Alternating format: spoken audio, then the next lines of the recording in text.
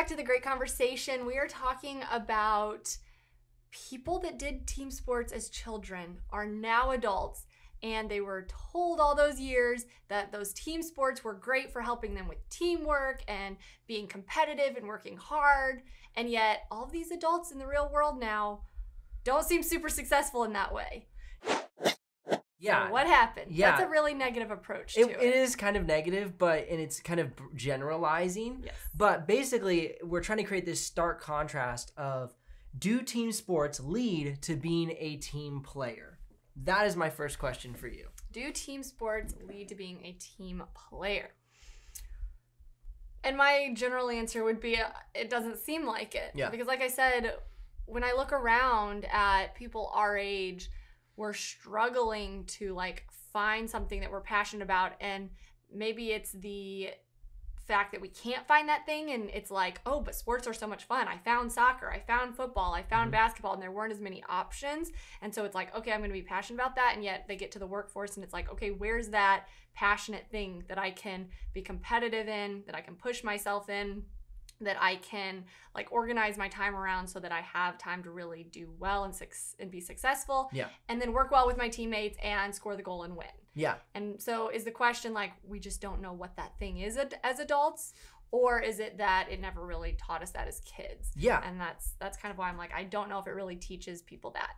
Well, I think like for me, the follow-up question is like, did it teach you how to go after something and attack it well? So for instance, whether it would be, what I see is like a lot of times I see people on a team, they're either like the jock, they're like the best player on the team, or they're like getting, kind of pushed to the side, right? And so it's like there's really, to me, a lot of times what I saw growing up is there was no like team aspect as much as there was like the really good players and the players that kind of sucked and dragged the team down. Okay. And so like my point is like, what I see as more valuable, and I do think sports are valuable, is like the individual sports, because it's either all on the line, or it's not either on the line, it's all on the line, and you either win or you lose. And people could say, well, that's a team sport as well. I say, yeah, but everything's riding on you. So sink or swim, you are accountable.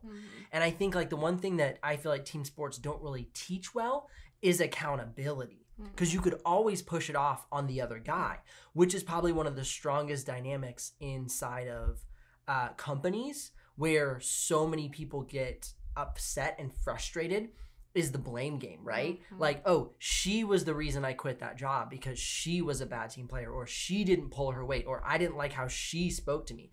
And if we had all these team sports and team players, well, why didn't we learn how to work with people's bad habits as much as their good habits? Yeah, the whole idea of don't be a sore loser. Yeah, but people, go. So the kid goes out for his basketball game, soccer game, football game, whatever, and yeah, he didn't get the pass. Or if Johnny would have passed the ball to me, we would have scored, and then we would have won. Right, and so I think parents do try to work through that with their kids. I think that it's like, okay, I'm going to put you in the sport. The entire family is sacrificing financially, time, effort. Maybe we don't have a family meal every night because there's a game. Yeah. Or we don't go on a vacation as a family because we got to be here for, all the practices. And so everything's thrown into this effort for sports. And then the excuse is, but it's good. Like, even though we're pouring everything into my child's sport, it's good because it's teaching them how to be a team player. Yeah. And when they are a sore loser, we talk through it. We talk through the dynamics of the game and how to work together. And my thought is more that it's because it's kind of a fantasy. It's not the real world. So why? And I know the idea is like, why is it not the real world? Let's lay it out. I mean, first of all, like I said, there's not as many options. There's like a few sports to choose from, right? Football, soccer, baseball, and hockey. They're seasonal. Yeah. So in that sense, maybe you get to do them all because, as a parent, you're like, okay, you can do this one in the fall, this one in the spring. Oh, so it kind of teaches you to jump from thing to thing to thing as well. And just, you kind of get to do it all. Like, you don't have to pick. You just get to do them both. You love sports and you get to do both of them. The parent is really the one sacrificing. The child just gets to have fun. Yeah. And yeah, it's hard, and especially as you get into like more high school sports, you got to keep your grades up and you got to balance the two. And so I'm not saying that you just throw it out altogether. I think that there are things that are beneficial. But when the statement comes out, man, we're all sacrificing. This is really hard. Is it worth, this is what we're getting at, is it worth having your kids, our kids, as we are now the parents in the situation, having them in team sports? That's the conversation. When it's the sacrifice of the family. Exactly. And is it getting the result that you are hoping for? Right. That we're kind of as just throwing out there as life. This is going to make me feel better. Yeah. It's almost like you're kind of like hoping that this distraction will do the work so that your child will be this successful person. Because that's, in essence, isn't that the goal of education, whether it be sports or schooling, so that they're a competent adult who can provide for themselves and be successful in society. Yeah. And so again, like back to the question of why isn't it like the real world? So the parent's the one really pouring financially into the sport, time, sacrifice. And so that doesn't really feel like the real world. And then when you actually get into the game of this is a team effort, I don't know if the real world really is a team effort. Ooh. It's sink or swim. And yes, when you're in a company and there's a company project, it's still sink or swim, because if you don't bring your weight to the table, you're probably going to go. Yeah, so that's the point. The company's not necessarily going to fail. You're going. Exactly. The thing is, would you, and here's my opinion, singular sports, so like golf, with your most potential, and that's how you're the best. The most potential and most effort. Yeah, that's how you're the best team player. You pull your weight. You don't expect somebody else to pull your weight. And that's what singular sports, what am I trying to say? Solo sports teach you. Rock climbing. You fall off the wall, you got to get back on the wall and keep going. Nobody is dragging your rope with you. Right. You know, and that's the thing, is like singular sports teach you how to be a counterpart in a company that creates success in your role. Yes. You can't look to somebody else and say, hey, pull my weight. Right? You can't have a bad day as a solo sports player. You have to bring your all every single time. Yeah. And to me, that is the value of a solo sport over a team sport. Right. So really, does external competition, a team sport, create long-term personal motivation? Right? Because that's also the goal of sports or team sports, is like you want to teach a child or a person how to continue to go, but it's an external motivation. The other team might score on me, right? Yeah. And so do you, or like my teammates might beat me up after. Yeah, my teammates would be mad at me. My coach might yell at me. At me. Yeah, exactly. Like, is that enough to create long-term personal motivation? I think it's an element. And I think that that's the thing that we forget about so many aspects of raising our children and providing different experiences for them, is that we think that there's one answer. And we just pour everything into that. And that team That's sport my personality. Is going to do it. Like, that one thing is going to just help our child just pop out great when they're 18 and they're going to be successful. Yeah. And that's the problem with pouring everything into sports. And I think so many people do it. It's all sports. And they got to keep their grades up, but it's all sports. And then they turn 18 and maybe they go to college on a scholarship in sports. Yeah, so in that way it's good. They got more education because sports help them. Right. But then after college, a lot of people always just look back to when they were in team sports, and it was the great time of life. Yeah. And now everything else is just chaos. They don't know what they're doing. They don't know how to be successful in their job. They don't know how to push themselves in their job or be passionate about their job. Yeah. And I understand that a lot of people want to get out of the 9 to 5. Yeah. Because it's not fun for them anymore. But it's team sports.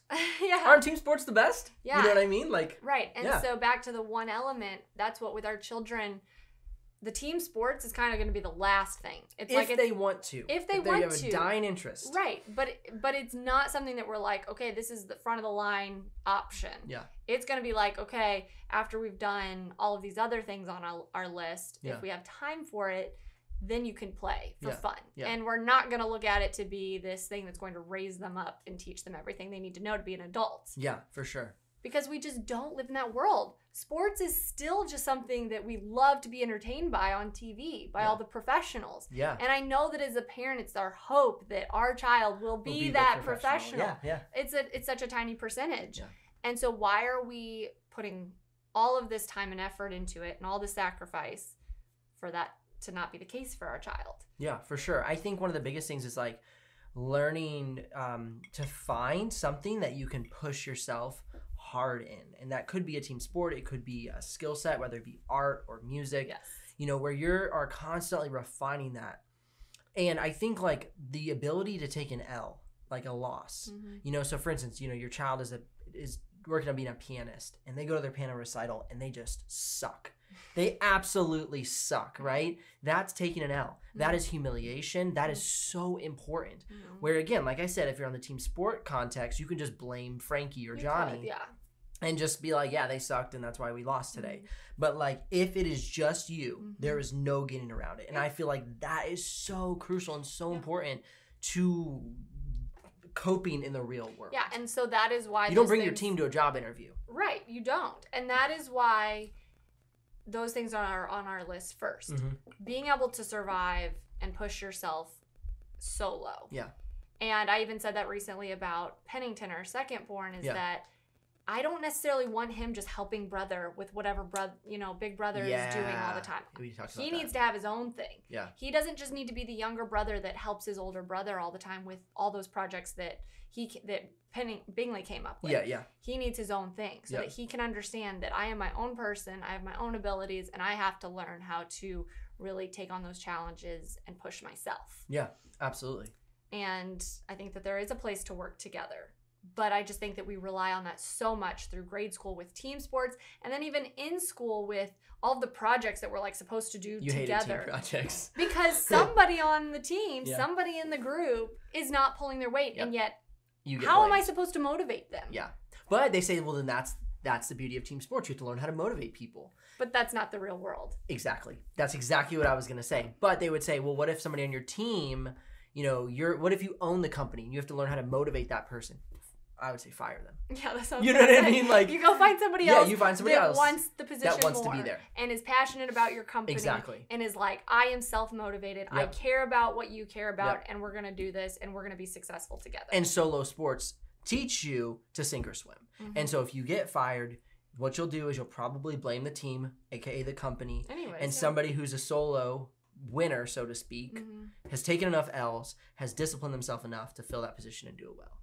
And really, like, that's like what we want to teach our children is like how to win, how to lose, and then how to push yourself to be the best you can. Because think about it, like, what makes a great team?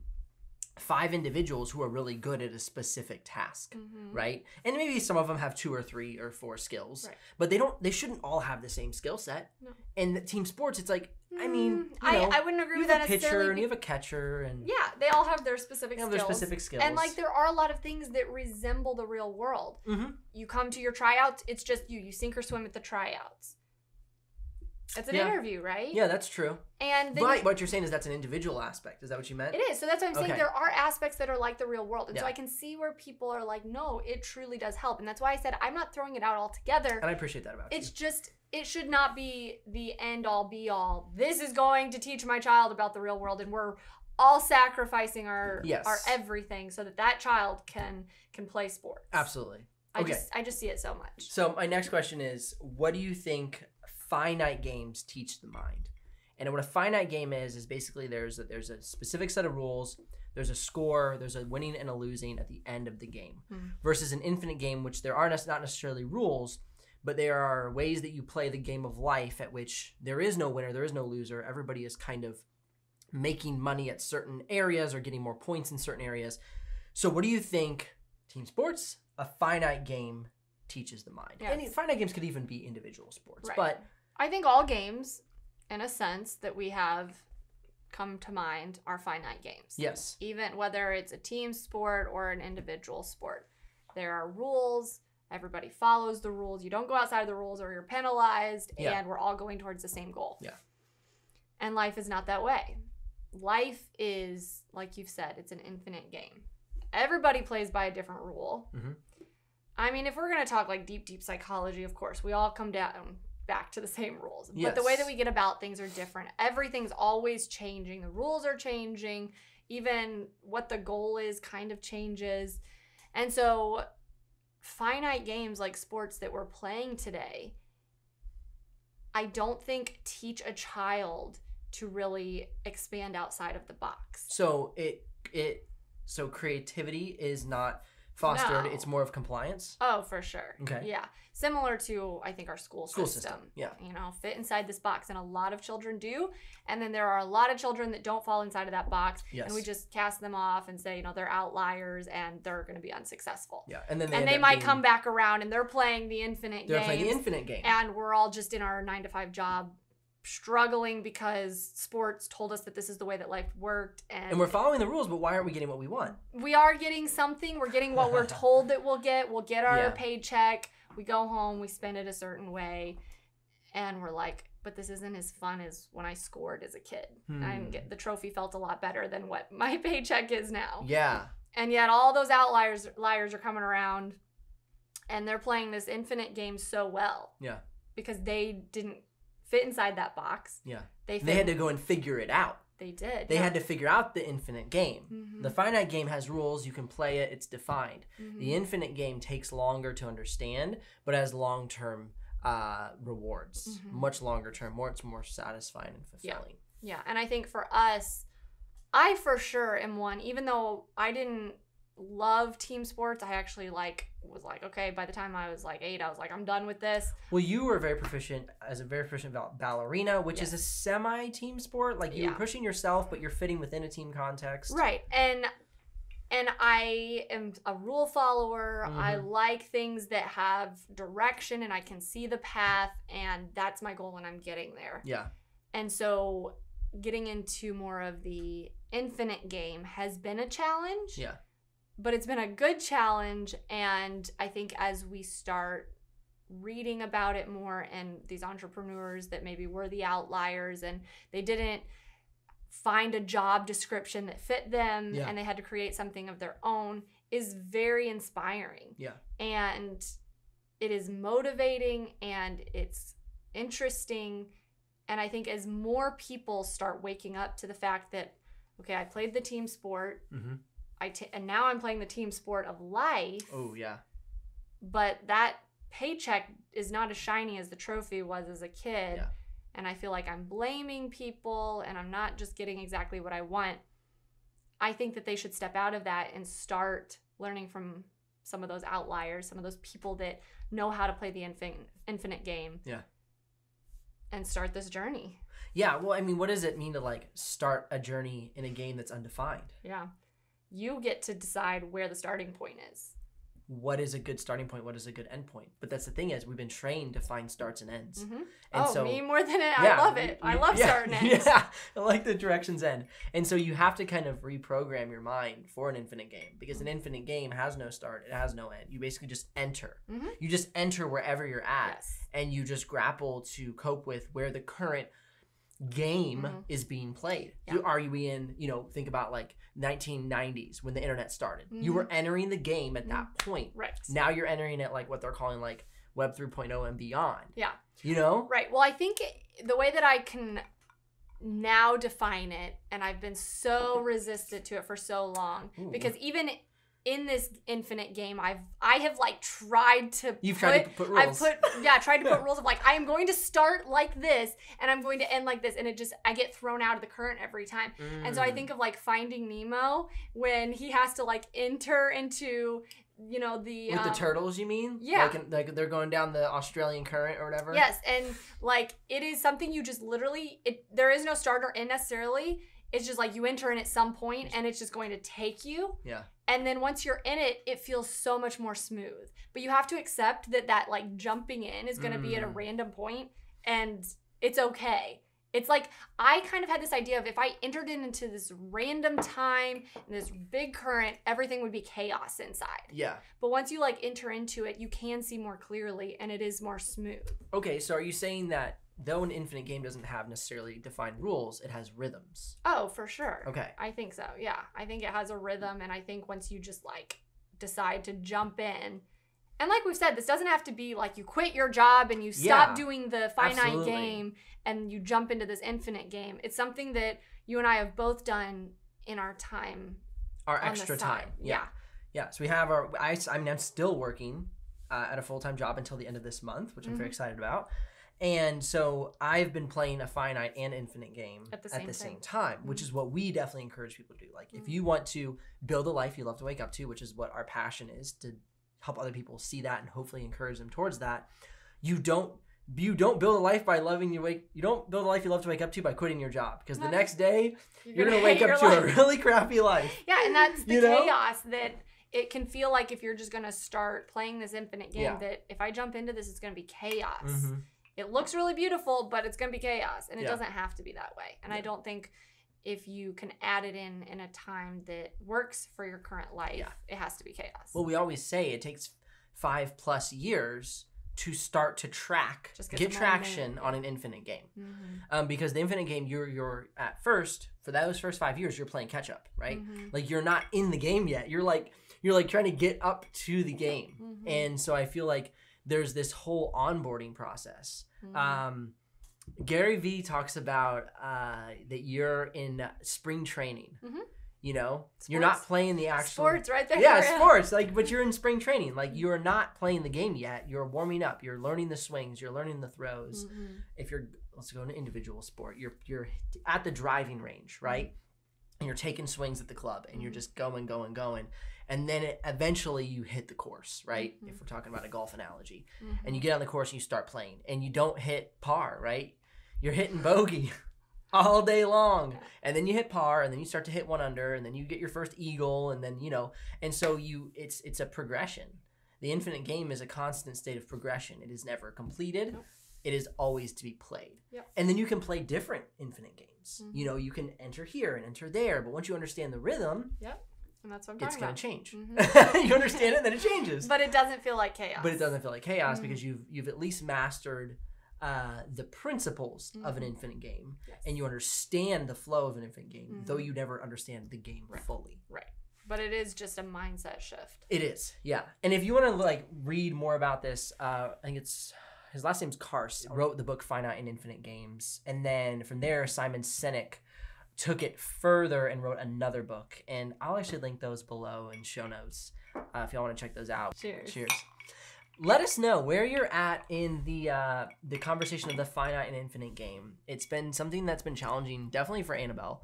I'm more of an infinite game player by nature. I don't like rules. I like to make things up. She calls me basically a bulldog. I just keep hitting a wall until it comes down, even though my face is bleeding. I'm just like, this is great. So where are you at on the finite and infinite game? Are you a rule follower, or are you more like me? We'd love to know. Love to have you guys join the great conversation. We'll see you in the next episode.